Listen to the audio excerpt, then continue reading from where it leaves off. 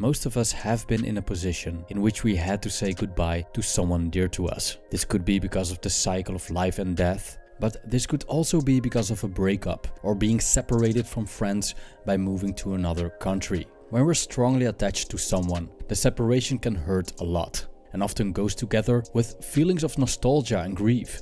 In this video, I would like to share a few philosophical ideas that might be helpful to cope.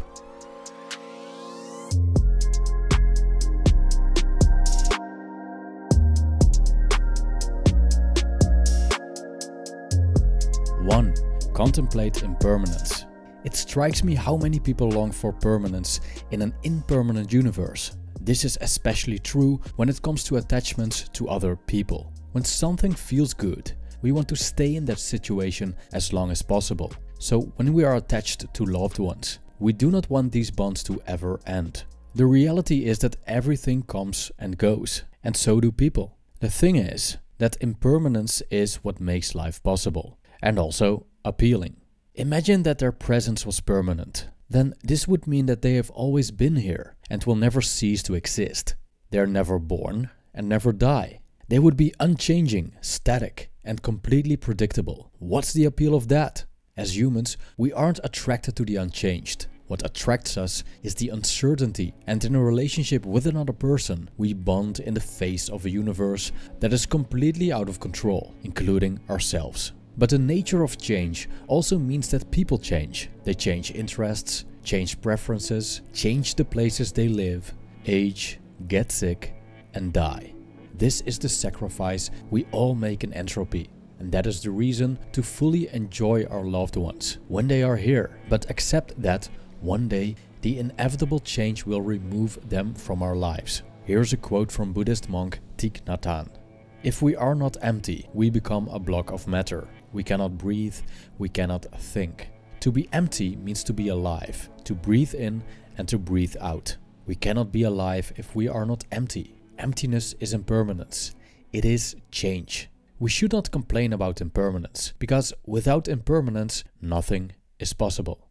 2. Remove entitlement. Life didn't come with any promises. The universe has given you what you have, and you aren't entitled to anything more than what's coming to you. This may sound a bit harsh, but nature has never promised you things like a long-lasting stable marriage or a big social circle. Perhaps society makes us believe that we deserve a number of things in our lives, including certain people. But the reality is that we don't. When we miss someone, we are dissatisfied with the situation of not having this person in our lives. Especially after a breakup, we sometimes feel that we have the right to be with that person, and their absence disturbs us. But in the grand scheme of things, we don't own people. It's just our turn to be with them. Some stick around for life, but the majority are just passengers. According to the Stoic philosopher Epictetus, we should treat life as a dinner party, by simply enjoying what we get from it, but accept the things that pass us by. I quote, "Is anything brought around to you? Put out your hand and take your share with moderation. Does it pass by you? Don't stop it. Is it not yet come? Don't stretch your desire towards it, but wait till it reaches you. Do this with regard to children, to a wife, to public posts, to riches, and you will eventually be a worthy partner of the feasts of the gods." 3.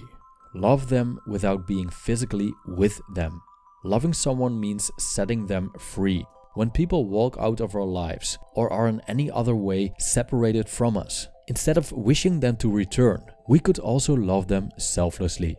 If we only love people because of what they can do for us, which can be something as simple as keeping us company, then we might miss them partly because we miss their utility in our lives. They made us feel good, they cooked nice meals, they listened to our rants, they entertained us. And now that's all gone, we feel dissatisfied. But the question we could ask ourselves is, what's the best for them? Was them walking away from us in their best interest? Did they, for example, move to another country to pursue their dreams and ambitions? Thus, what's in it for them instead of what's in it for us? Chances are that they are better off now, and that should be a reason to be happy for them. And if they aren't, we can at least wish them the best, even if we aren't with them and aren't getting anything out of them.